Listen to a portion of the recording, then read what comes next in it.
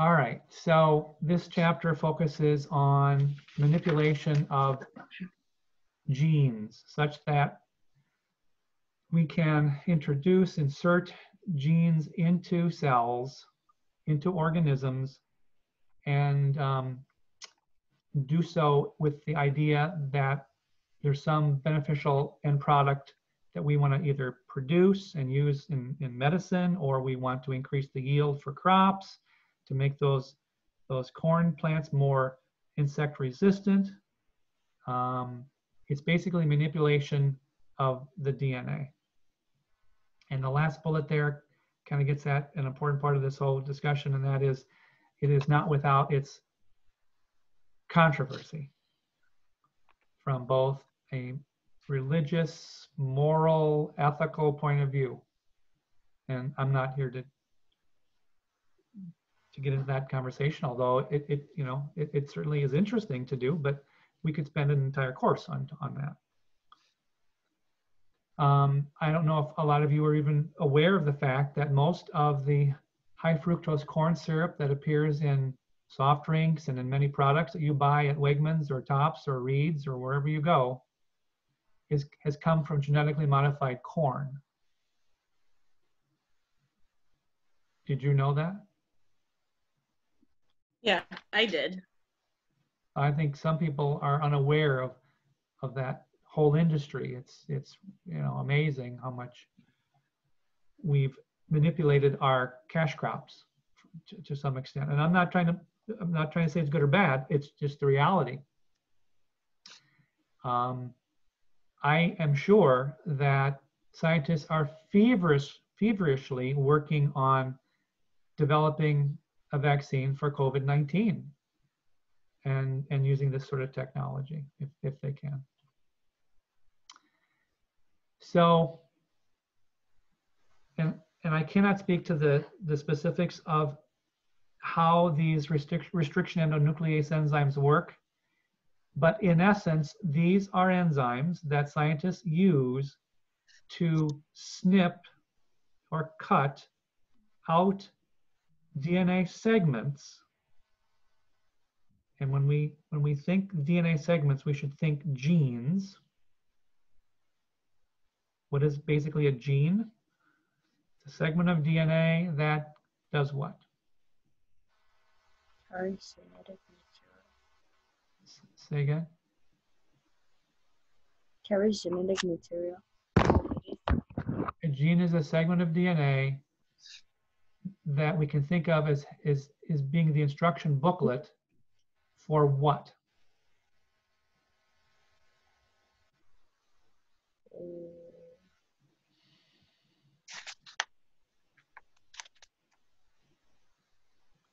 Well, we just spent some time talking about transcription and translation of genes in chapter 9. Including certain proteins. Exactly. So that particular gene has that genetic information that allows the cell to construct a particular protein. So when we talk about the gene for eye color, blue or brown, well, that blue or brown pigment that you have in the iris of your eye is a protein. And you inherited from your mom and dad each a gene, which when expressed in you as you developed embryologically, resulted in the formation of either blue or brown pigment. We'll just say that. It's a little more complicated than that, but that's the gist of it. All right. So scientists are able to take a molecular scissors, we call them restriction endonuclease enzymes, that are able to snip segments of DNA at particular places. And then that particular snippet of DNA is going to be inserted into another cell. That's the gist of what this slide is trying to get at. It's much more complicated than that, but I'm not going to get into the nitty-gritty of it. But just understand that when we talk about genetic manipulation, the scientists know how to snip out the desired gene from the genome of whatever the organism is that they want to pull it from. Okay?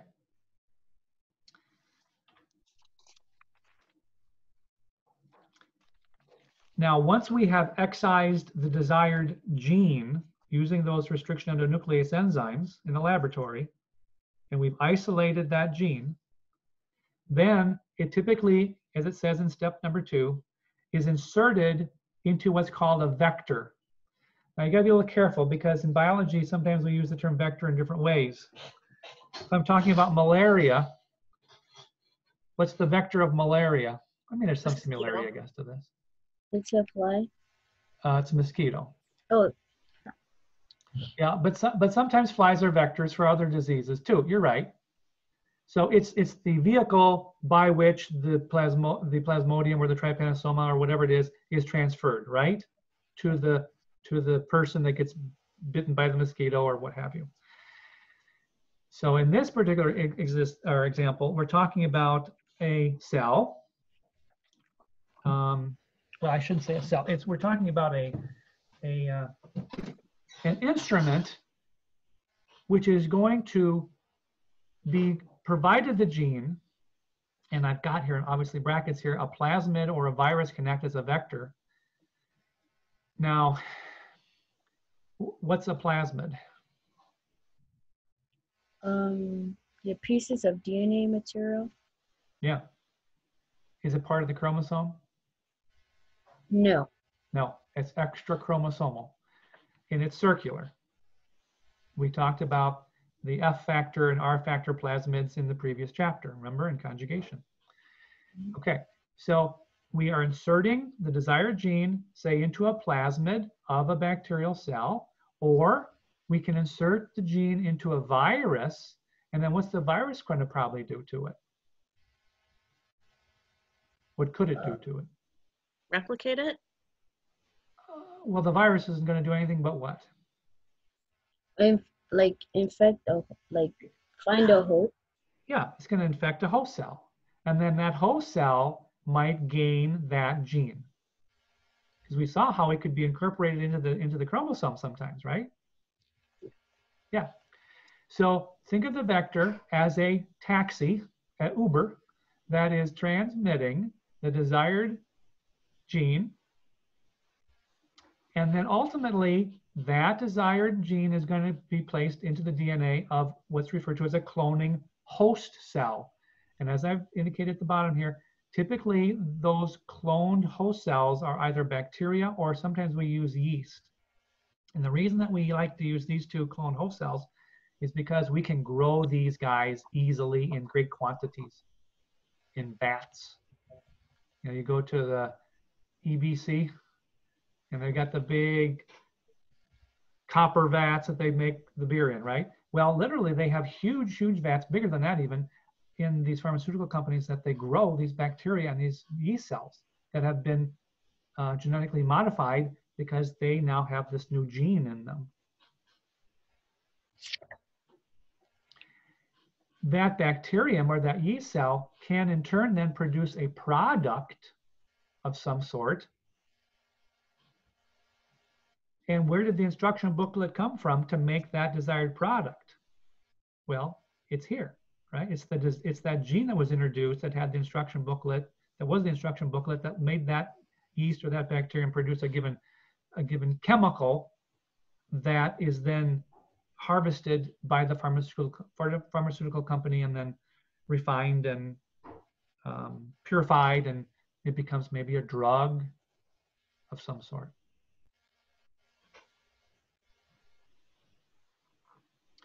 Okay, so here is a cell. Okay, get out there. That's the source of our gene. We use restriction endonuclease genes, or enzymes rather, to snip out the desired gene, shown in blue. It's being inserted into a plasmid. The plasmid introduced in turn into a cloned or cloning host cell that we grow in vats in the pharmaceutical company. And then, as we said a moment ago, if that cell has the instruction booklet, i.e. blue gene, to produce a particular end product, like a hormone or a vaccine or some chemical, then that's refined and utilized and sold by the company.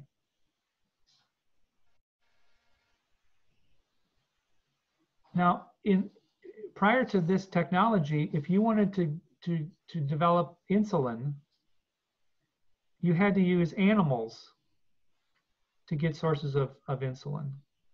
It's very time-consuming and expensive. You can do this with little cells in a big vat. It's a hell of a lot quicker and it's a lot cheaper. And is there any difference between this insulin chemical and the insulin that came from the cow or the pig? No, same chemistry. So you see the economic upshot of this. I mean, it all boils down to moolah. You know, it's all money, but it's a good thing. It's not a bad thing. We're helping diabetes patients, and we're helping people who suffer from hepatitis B or what have you, you know.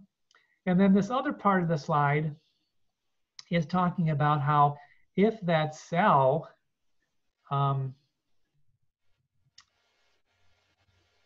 was incorporated into a plant, this looks to be like a pea plant or soybean of some sort, the introduction of that gene into the host organism, the plant in this case, might allow that plant to be resistant to a number of different insect pests.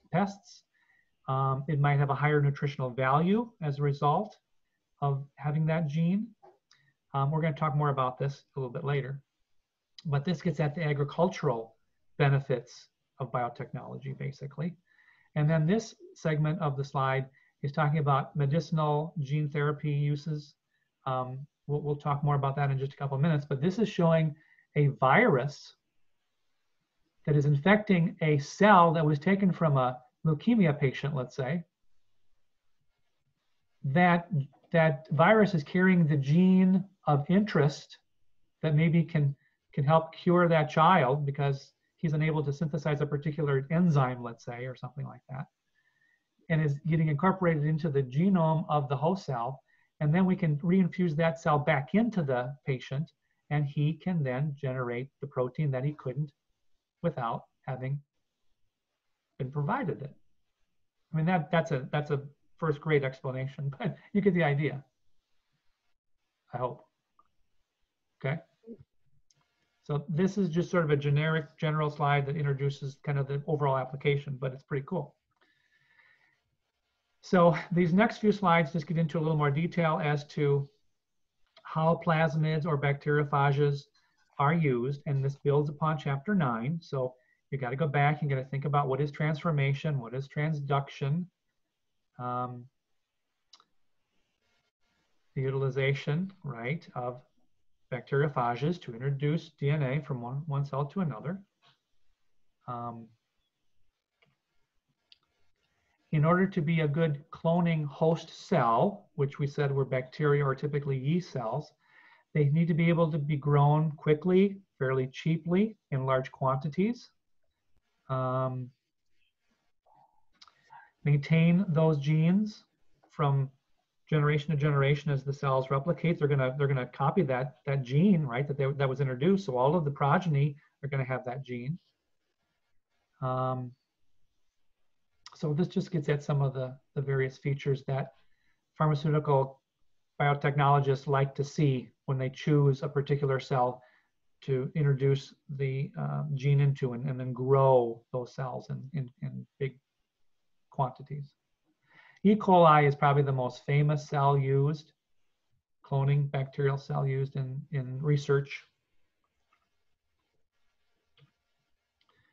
Here are some examples of different protein products that we've made as a result of this genetic manipulation. And I've just kind of arrowed a couple that I thought were kind of interesting. You don't need to memorize this entire table, but I think it's worth take a few minutes and paying attention to those arrowed protein products. We mentioned insulin a few moments ago. EPO, you might remember this from A&P, erythropoietin.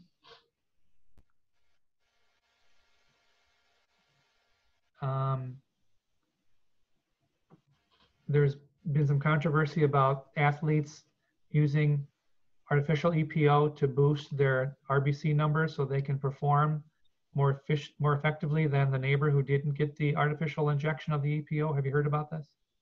Yep, you talked about it not too long ago. Okay, right, in class. TPA, this is a chemical drug that is critical to employ to the patient shortly after he or she's had a heart attack. I mean, we're talking hours. If you go beyond a certain time frame, increased risk of a bad outcome. You guys in the nursing know what I'm talking about, I hope. Mm-hmm. Yeah, critical to get that in the patient if they've had a heart attack. And so on and so forth. So this is not without its controversy as well. Utilization of bovine somatotropin or bovine growth hormone to increase milk yield. You know, dairy farmers give this to cows to boost milk production. There's a lot of controversy about that, but that's the reality. We genetically make this stuff now. I thought this last one was quite interesting. Spider silk. Yeah. Some of the stuff they use, the Kevlar in bulletproof vests are made as a result of biotechnology. It's kind of neat. It is. Okay, this is talking a little bit more about genetically modified organisms, and it's describing a particular historic case of a bacterium here, Pseudomonas. I think we've worked with Pseudomonas before in lab. We've never used this particular species of Pseudomonas, but back in the early 1980s, they genetically modified a form of Pseudomonas. They introduced a gene into the bacterium that was found to reduce ice crystal formation. And the idea was, if we could utilize this product called Frostban on crops, we might be able to extend the growing season. So, you know, the first frost that kills your tomato plants in your garden, that's the end of the tomatoes. Well, if we could grow a lot of Pseudomonas syringae that's been genetically modified such that when those bacteria fall on the plant, they somehow protect it from being frozen. You know, maybe that's the difference between having a good grape crop and not having a good grape crop. And not to get off topic, but you all know that in Chautauqua County, it's one of the biggest grape producing parts of the state, as opposed to Cattaraugus County. Why is that?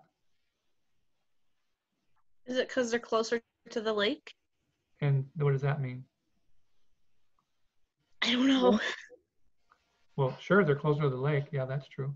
But we're closer to the lake than Allegheny County is. True. They're close enough to the lake that what doesn't happen? Oh, the plants don't freeze. They don't freeze as early. No, because they'd be kept warmer because of the warmer water. Exactly. The first frost that we have in our area could be as early as late to mid-September. But if you go to Dunkirk or Fredonia or Silver Creek, they might not have their first frost until the 1st of November. That's an extra month of growing, you know. So, as I said, this could potentially be a benefit. Well, as you can see from the slide, it turns out that there was quite a bit of controversy behind the product, and they never marketed it. It never did get put on the market, but it's one of the first cases of the utilization of this technology. This slide just ironically talks about how we do use Pseudomonas syringae, not as a not the modified form that would reduce the formation of ice crystals, but rather we use the wild type form to help promote ice crystal formation. And they're using these in snow guns at Holly Valley and Hollymont. And they literally add it to the snow guns, and it allows them to make snow at higher temperatures.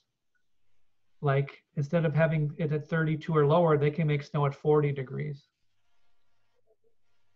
And why is that good? Snow business for all the skiing. You can get started, like get your base laid well before it gets cold enough to rely on Mother Nature. Yeah. Again, what does it boil down to? Moolah. Right? Yeah.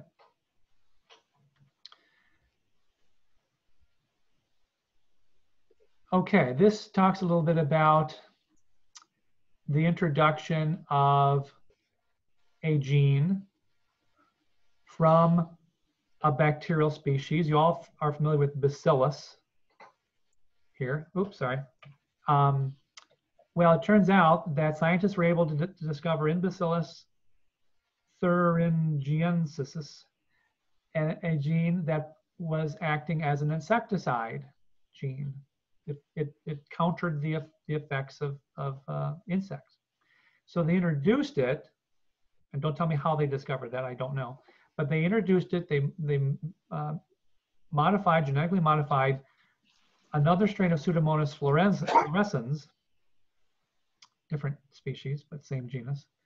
And then they released that bacterium to plants, and the roots of the plants took that up somehow, and therefore acquired that insecticide gene, and therefore were more resistant to insecticide issues, and the crop yields increased.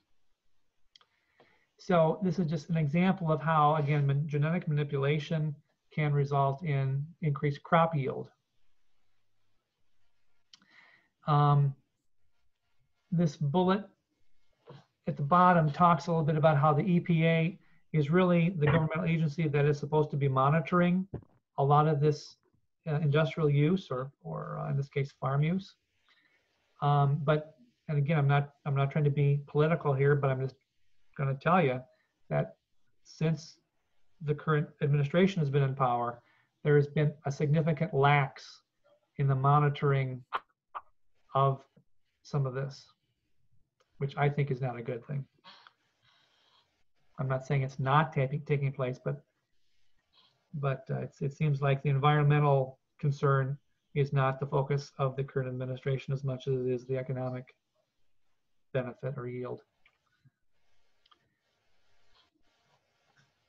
We've been able to utilize these genetically modified organisms to our benefit in other ways too, including cleaning up oil spills. This is from, gosh, 30 years ago now, when the Exxon Valdez oil refining tanker crashed aboard a reef near Prince William Sound in Alaska, and it just killed tons and tons of mammals and seabirds.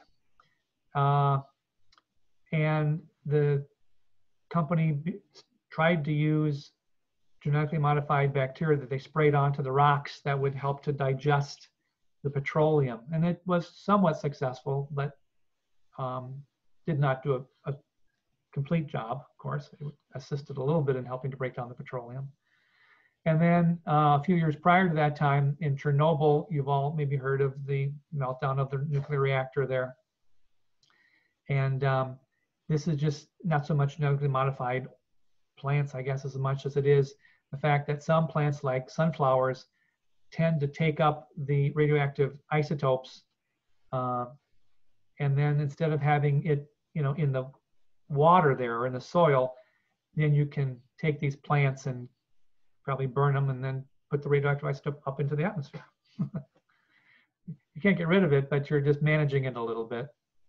So it's possible, I think, that they've been able to manipulate the genetics of these plants so that they're more efficient in taking up, in this case, toxins from the environment. I'll let you read that over. This is another table that talks a little bit about how certain genetically modified plants have been developed and some of the benefits as a result of that technology. I kind of encased this one here because I thought it was quite interesting. Instead of getting a shot, how would you like to eat a banana? I mean, there are certain vaccines that you'll be able to get down the road from eating certain plants as opposed to having to go to the doctor and get an injection, maybe. I think that's kind of interesting.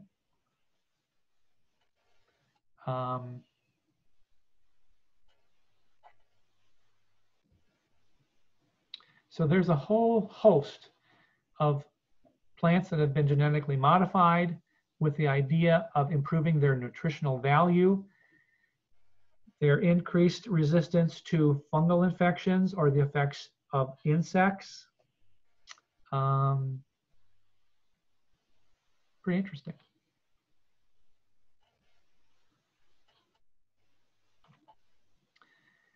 This kind of gets at what we were talking about earlier, and that is, if you look at these grain crops, soybeans, well, cotton's not a grain crop, I guess, but we'll call them cash crops. Soybeans, cotton, corn.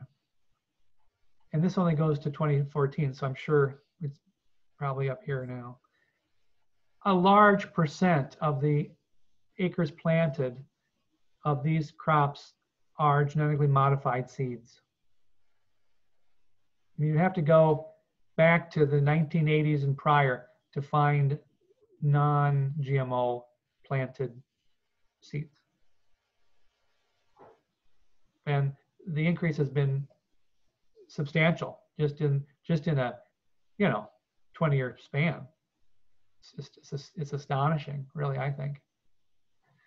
Again, can you tell the difference between a genetically modified cob of corn and a conventional cob of corn? No, they're the same. They look the same. They taste the same. But look at the benefits. Less pesticide needs to be sprayed on the field. We're producing a higher yield, feeding more people. Farmers' income has increased as a result of less overhead. So, lots of benefits.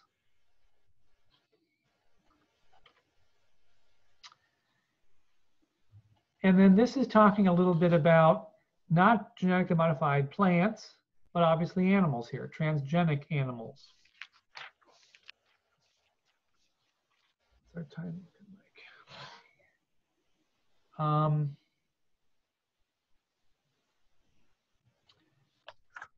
This gets into how genes are inserted into the DNA, or how the DNA, I should say, is inserted into embryos. And again, I cannot speak to the technology. But the idea here is that we are introducing either into the embryo or the fertilized egg desired genes. We can do that. We can do that artificially with this electrified injection pipette. We can do that using viruses to infect fertilized eggs. Again, the virus is introducing the DNA that contains the desired gene. And then we let the animal transcribe and translate those introduced genes. And what's the end result? Well, the end result are mice whose eyes glow when shined with a black light. That's what you're looking at here. This is crazy, but just it goes to show what we can do. So 3 mice, the wild type is in the middle. These 2, of course, are the genetically modified ones. And these are not glowing eyes or glowing ears or tails. This has been shown with a black light. You know what black lights are, right? Yeah, okay. And that particular ability to fluoresce in that wavelength of light is due to the presence of a particular protein. And so the source of that protein came from a gene that came from a jellyfish that ordinarily would glow under a black light, but we're introducing this into the embryo of the mouse, and when it grows up, that's the end result. I mean, is there any practical value to that other than to say you can do it? Probably not, but you can do it. It's kind of interesting. So to talk a little bit more about, you know, beneficial outcomes to these manipulations is starting to get at how we can and have started to manipulate, for example, sheep and goats so that they produce in their semen or in their milk particular proteins that we can then utilize in some way. I'll give you some examples in just a minute. Actually, there's one right here. They mention here this alpha-1 antitrypsin to help address a certain type of emphysema. It's produced by sheep. Now, this is kind of weird thinking about the semen. Not exactly sure how they get that out of the animal, but it is what it is.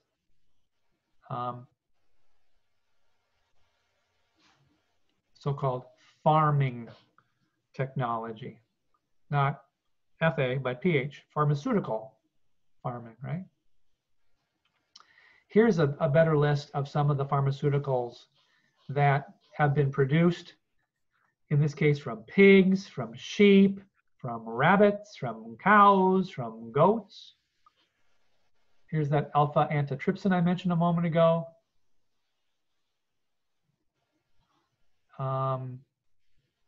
Interleukin. Actually, our bodies make interleukins, but we can have rabbits make it for us. Helps in the fight against cancer. Here's TPA. We talked about that a little bit earlier. Goats can be modified such that they will produce in their milk or their sperm TPA, which can be then filtered and you know, chemically modified, and so on and so forth. You get the idea. And here we're talking about using other animals to, say, increase the amount of meat on the bone. You know, we're raising most of our salmon that you buy at the store. You know, you're not buying ocean salmon probably. You're probably buying farm-fed salmon, which were genetically engineered. Now, do they taste any different than the salmon up in Alaska? Probably not. But you're paying a lot less for the farm raised than you are the wild caught. So again, I think it gives you a pretty good overview of some of the interesting byproducts that we can utilize from animals that have been genetically modified. Okay, I think I'm going to stop there. We got through quite a bit of that chapter. And we can kind of finish that up maybe on Tuesday.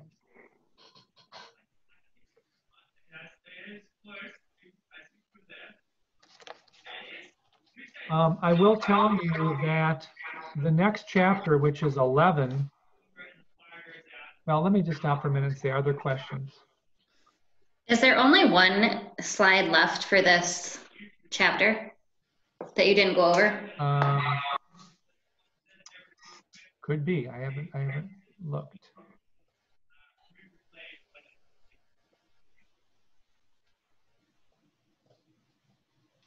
Yeah, I mean, we can finish it up if you want to just get it finished.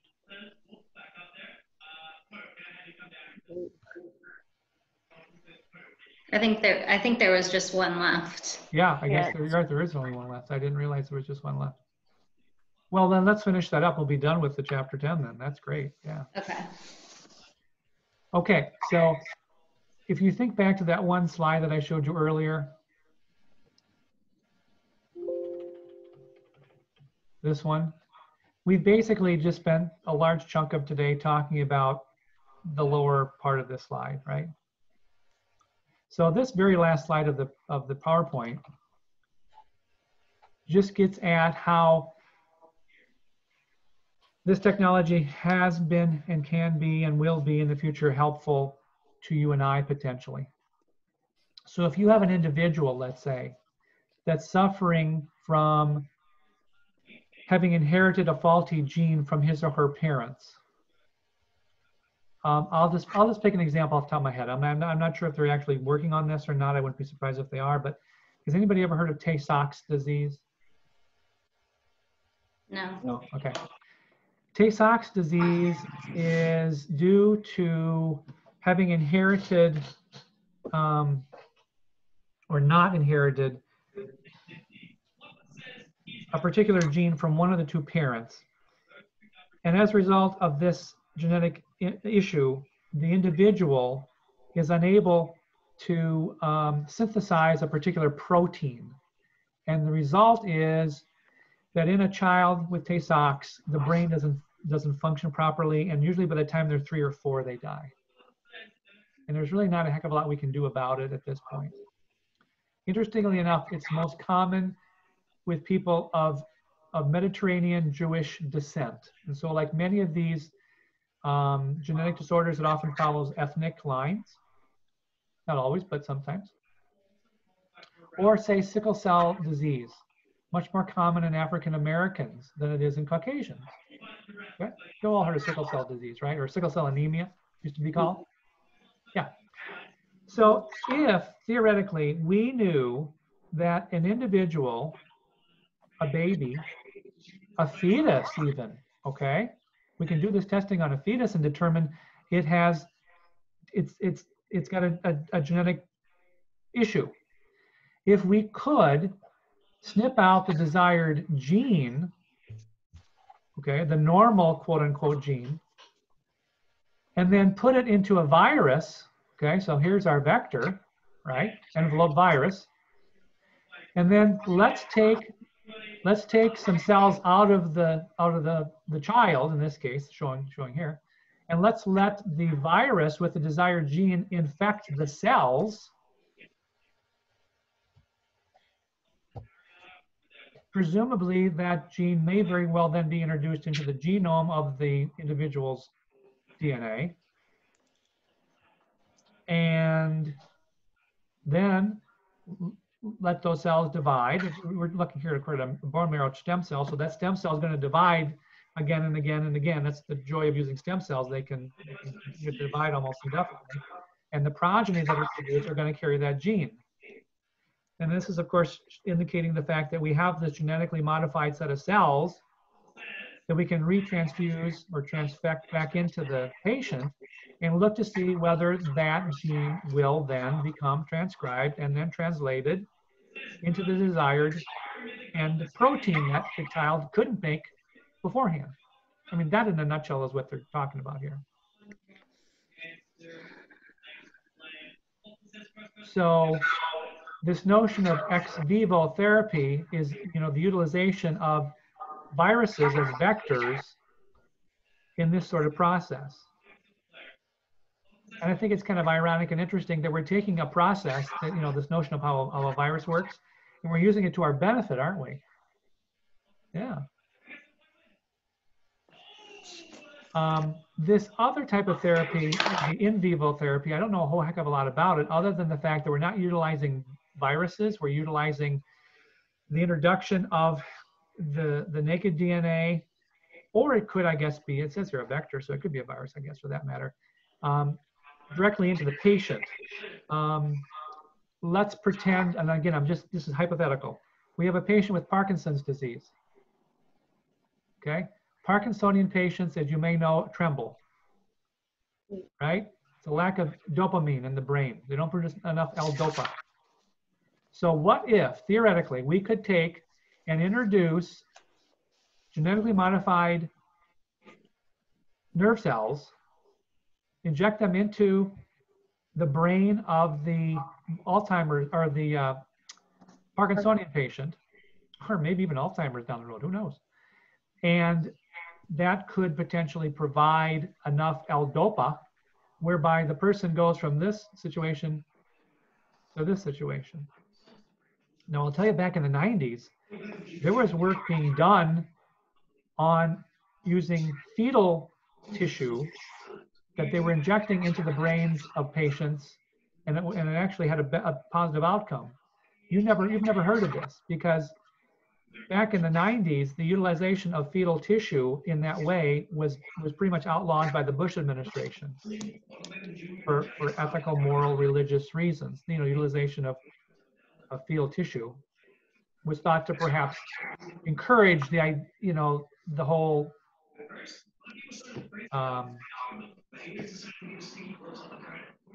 process of abortion.